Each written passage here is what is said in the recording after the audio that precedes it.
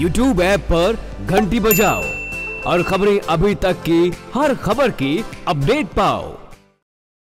नमस्कार, मैं हूं आपके साथ ज्योति सांगवान और आप देख रहे हैं खबरें अभी तक। खबरों की शुरुआत करेंगे इस वक्त की बड़ी खबर के साथ। चंडीगढ़ से इस वक्त की बड़ी खबर आपको दे रही है, जहां गुरुग्राम राजीव गांधी ट्रस्ट की जमीन रिज्यूम करने का ये पूरा मामला है और मामले को लेकर पंजाब हरियाणा हाईकोर्ट में सुनवाई की गई।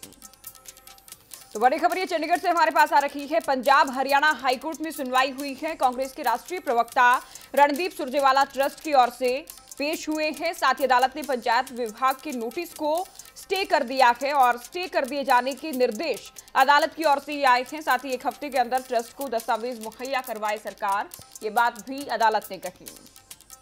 तो बड़ी खबर ये चंडीगढ़ से आपको दे रखी है। दस्तावेज मिलने पर 6 सप्ताह के अंदर ट्रस्ट को जवाब देने के निर्देश भी अदालत की ओर से दिए गए हैं। तो राजीव गांधी ट्रस्ट की जमीन को रिज्यूम करने का ये पूरा मामला रहा और कांग्रेस प्रवक्ता रणदीप सिंह सुरजेवाला भी ट्रस्ट की ओर से इस मामले में पेश हुए हैं। पंजाब हरियाणा हाईकोर्ट में सुनवाई हुई। सुनवाई में क्या कुछ रहा ये जानेंगे। कुमार रमेश हमारे संवाददाता चंडीगढ़ से फोन लाइन पर है। रमेश, क्या कुछ रहा सुनवाई में? रणदीप सुरजेवाला पेश हुए और क्योंकि उन्होंने कहा कि इसमें वक्त मिलना चाहिए और कोई दस्तावेज पेश किए जाएंगे। दरअसल कांग्रेस के समय में एक जमीन थी जो फरीदाबाद के नजदीक दी गई थी और इसमें उन्होंने हॉस्पिटल बनाया था, लेकिन हॉस्पिटल इतने सालों में नहीं बनाया गया। बार बार सरकार से जो है आग्रह किया गया कि इसको तारीख को आगे बढ़ा दिया जाए, जिस पर जो है सरकार ने ये निर्णय लिया कि इनकी जमीन वापस ली जाए। इस मामले को लेकर के कांग्रेस कोर्ट में चली गई और अब जो है ये चाह रहे हैं कि सरकार इनको समय दे, जबकि सरकार कह रही है कि आपकी मंशा जमीन को लेने की थी, ना कि अस्पताल बनाने को। और इसीलिए जो है कोर्ट ने उनको सरकार की सुनवाई करते हुए कोर्ट ने ये कहा कि 6 हफ्तों के भीतर दस्तावेजों को जमा कराया जाए और उसके बाद जो फैसला आएगा वो देखा जाएगा। लेकिन ये बड़ी दिलचस्प बात है कि सरकार चाहती है कि इस जमीन को वापस लिया जाए और ताकि उसकी सेवा के काम में लगाया जाए, क्योंकि राजीव गांधी के नाम से जमीन को लेकर के वहां पे अस्पताल बना था और ना अस्पताल बना और ना ही कुछ छोटा सा डिस्पेंसरी टाइप की चढ़ाई गई दिखावे के लिए। और इसी को देखते हुए जो है ये बड़ा कदम सरकार की तरफ से उठाया गया था, जिसके मामले में ये कोर्ट चले गए। अब कोर्ट ने इसमें 6 हफ्ते का वक्त दिया है ताकि वो अपने दस्तावेज को प्रेजेंट कर सकें।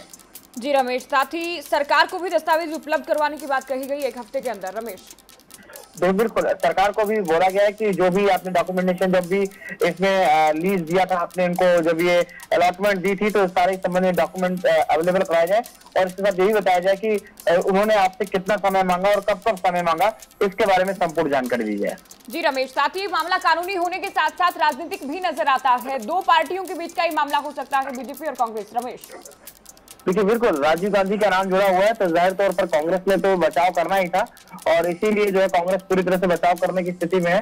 और जबकि भारतीय जनता पार्टी को लगता है कि ये जमीन केवल जो है जो जमीनों का बंदरबाट हुड्डा की सरकार में हुआ, ये उसी के तहत है, इसीलिए वो जमीन को वापस लेना चाहते हैं और इसी के चलते ये मामला कोर्ट में पहुंचा। अब जाहिर तौर पर कोर्ट में जो लड़ाई जो है भाजपा वर्सेस कांग्रेस की देखी जा रही है। बिल्कुल राजनीतिक भी ये मसला बनता नजर आ रहा है। बहुत शुक्रिया आपका ये सारी जानकारी देने के लिए। तो मामला गुरुग्राम का रहा और जमीन ये ली गई ट्रस्ट की ओर से। राजीव गांधी ट्रस्ट ने जमीन ली, अस्पताल बनवाया जाना था, अस्पताल बनवाया नहीं गया और उसके बाद पंजाब हरियाणा हाईकोर्ट में इसी मामले को लेकर सुनवाई होती है। ट्रस्ट की ओर से कांग्रेस के राष्ट्रीय प्रवक्ता और कैथल से कांग्रेस विधायक रणदीप सिंह सुरजेवाला पेश हुए। साथ ही अदालत ने पंचायत विभाग के नोटिस को स्टे कर दिए जाने के निर्देश भी जारी किए हैं सुनवाई के दौरान।